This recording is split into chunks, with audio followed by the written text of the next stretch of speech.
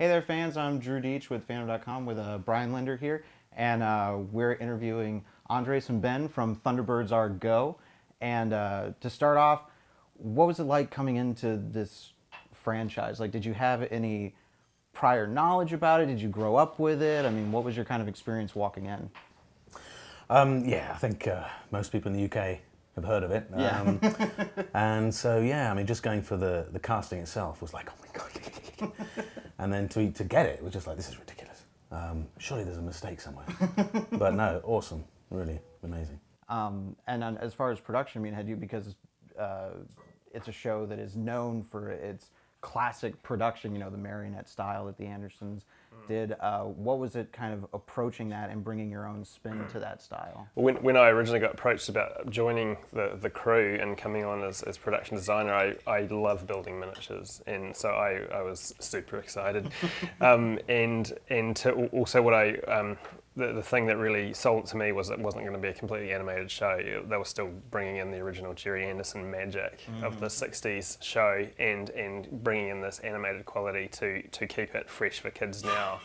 And it's such a great looking show, and I just was, it's grown and it's got better and better, and I've sort of become more and more proud to be part of it. So it's yeah. That's awesome. Yeah. Now, you know, we've talked to some of the other cast members who've done the family, but Andres, like you get to play the villain, like the Yes. And what kind of what's the fun in playing a villain part? Like what? Well, yeah, I mean, it's almost like a cliche thing. Everybody loves playing the villain, and it's well, to start with, you know, it's the only villain in the show. Not, no spoilers, but it's just so well written that every line is just so it just drips in villainy, and it's just such fun to, you know, every single line is like, whoa, yeah, I could milk this one. And said in such a villainous way.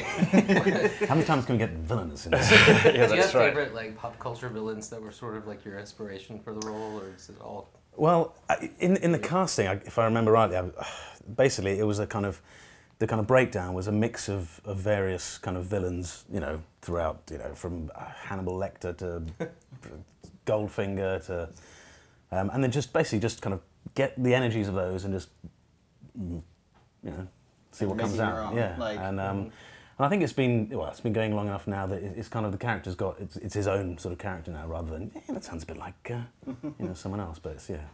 Well, I mean, what kind of twists both in the acting and in the show? You know, obviously there's a legacy to preserve. You know, you have your fans, but it's also a show for kids. So like, what did you want to do that would help inspire a new generation of fans? Well, it's I think it's interesting to see how kids react to the old one in terms of the Super Marionation, and it's sort of yes, you're right, the old fans still love that stuff, but it's like we needed to look at it with fresh eyes and look at what you know, what are kids interested in these days, and what shows do they like, and there's a lot of animated shows out there, but what we thought would be fantastic is if we combined that with real miniature backgrounds, real tangible backgrounds, and we're clever about the way that the characters interact with them. That would be a live, sort of fresh look that kids could be familiar with these animated characters, but also in this unusual background. They're in this real background, and it creates this fantastic it creates a fantastic aesthetic for the show and a really original look. There's no other kids show out there like it, basically. You know, so it's a new thing. We're delivering a new thing, at the same time hopefully keeping the old boys happy as well. And if it motivates kids to maybe make their own miniatures as well, get into a little bit of model making, to see what you can do with you know, not much, you can create these vast landscapes and tell this vast story.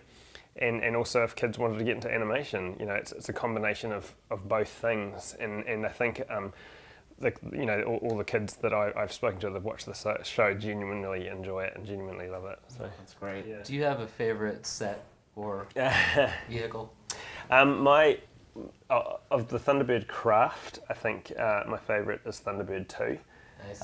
As you know, a lot of people, I just think it's such a unique little, I call it the green blancmange. It's like it's like just this thing, it's like, how does that fly? But I love it, you know. And and then of the we do episodic vehicles as well, and we did this one called the HMEP, which is sort of this underwater garbage collector, this massive big like yellow thing that just drives along the seabed, and of course something bad happens. Yeah. So that was my favourite episodic one, so keep an eye out for that. That was fully puppeteered as well, radio controlled. Now, talking about keeping an eye out, is there something the fans should look forward to with the hood or with new vehicles coming up in new seasons without spoiling anything too big? Can you give us some hints?